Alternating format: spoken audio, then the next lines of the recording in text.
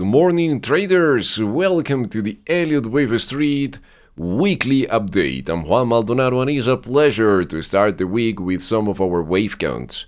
Today we're going to start with the euro on a daily chart. Let me explain what we are working on the daily chart. We're finding the end of wave 1.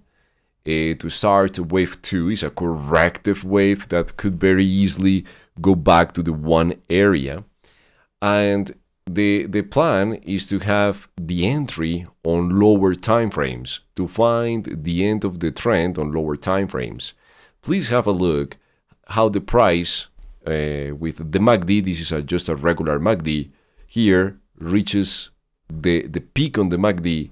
The price keeps reaching higher highs, but the MACD isn't. The MACD is moving down while the price is moving up. Well, the reason behind this type of behavior is because supply is entering the market. You can learn more about these topics in the Elliott Wave Street membership, but let me explain in an easy way what this means. When you have a fast candle, it tells that supply is not present. What the MACD is measuring is the speed of price. When we have a strong MACD, is because the leg on the price was fast. So fast equals no supply.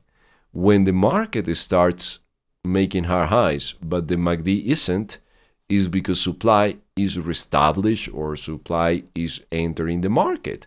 And that tells that there is a distribution in process, and usually that happens during wave 5 on Elliott Wave.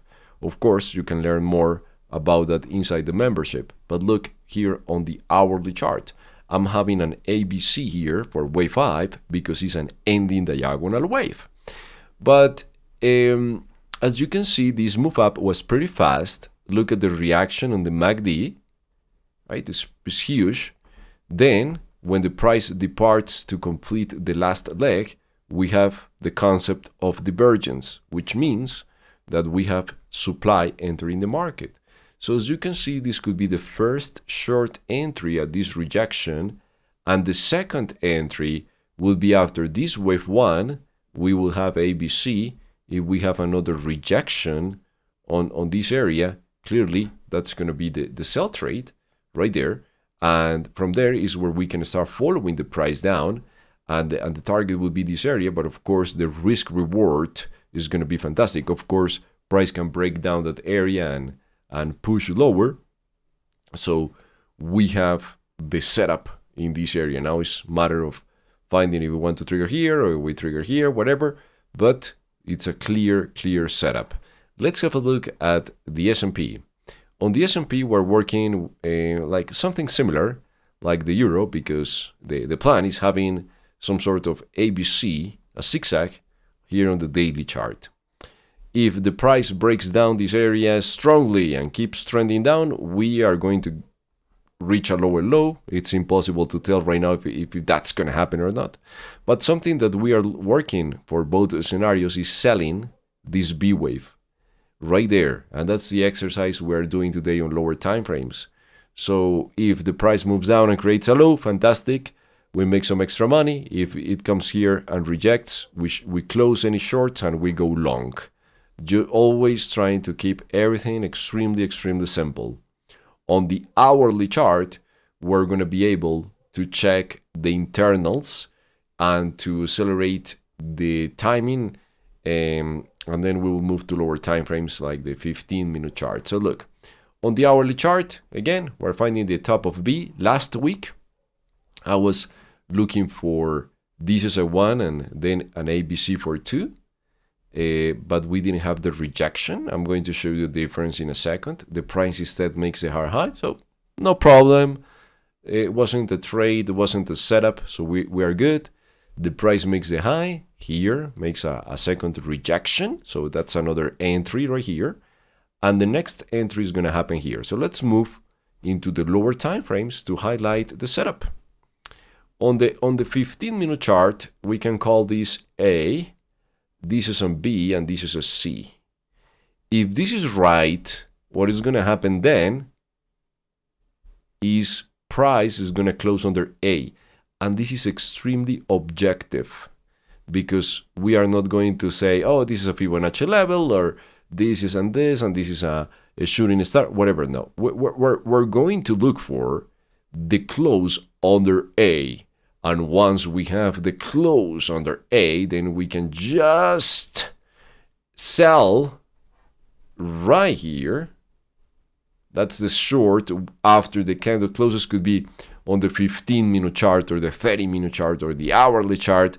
Don't forget that when we use higher time frames to validate something, the signal is going to be stronger. So the sell trade stopped somewhere here. And once we reach 1-to-1 risk-reward ratio, we can do something. We can book partial profits. We can move a stop loss to the break-even. We can take out 50% of the trade or 30% of the trade. But we need to do something, of course. And if this is right, if the direction is right, we can capture a good amount of points to the downside on the S&P. What if, traders, instead of having this setup, instead of having the rejection as just explained, what if we have some green candles pushing higher? There is no short trade because never closed below A, right? Extremely simple. And if that's the case, we look for the break of this area, a rejection, and we can sell it here. Makes sense? That's the process. Let's have a look at a couple of examples so you can get this better.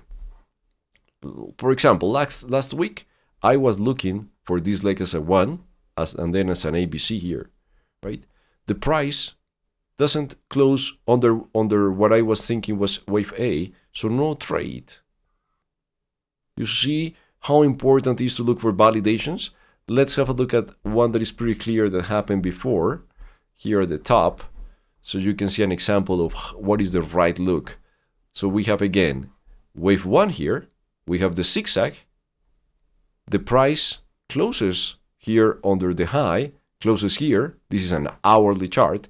We can accelerate the entry by moving to lower time frames, or if we are on the hourly chart and we have the signal, we can look for the retrace to sell it anywhere, right? Because we already have the validation. And look how beautiful that worked. So waiting for the validation is key, because actually what we are doing is we are looking for the confirmation from supply. If we don't have confirmation from supply, why we should try to short if we are alone, if we are trading against a strong hand? Doesn't have any sense. So these little price action tricks with Elliott wave to validate the waves, you are going to find a lot of these type of things inside the membership. Let's have a look at another one. Let's have a look at oil.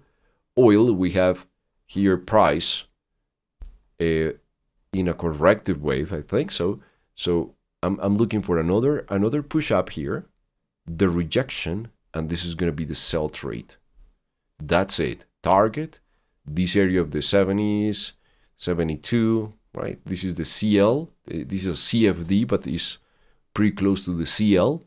And of course, if you are trading CL, if you are trading another reference, if you are trading another CFD, there are so many instruments in the futures markets that you can trade. So of course, you check the structure and you adjust the quotes, and that's it, right? Pretty simple.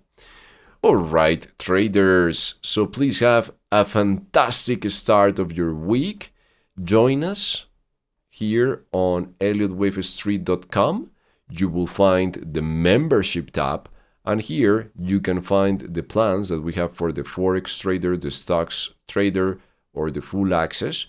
And we have a special offer with the first month trial, just $19. So you can trial the whole service during a 30-day period to check what we have inside that is fantastic. We have education, we have live market analysis, we have trading plans.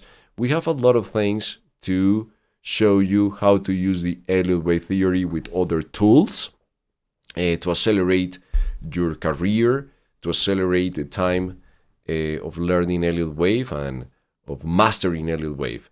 So I'll see you inside the membership. Have a fantastic start of your week. Take care. Bye-bye.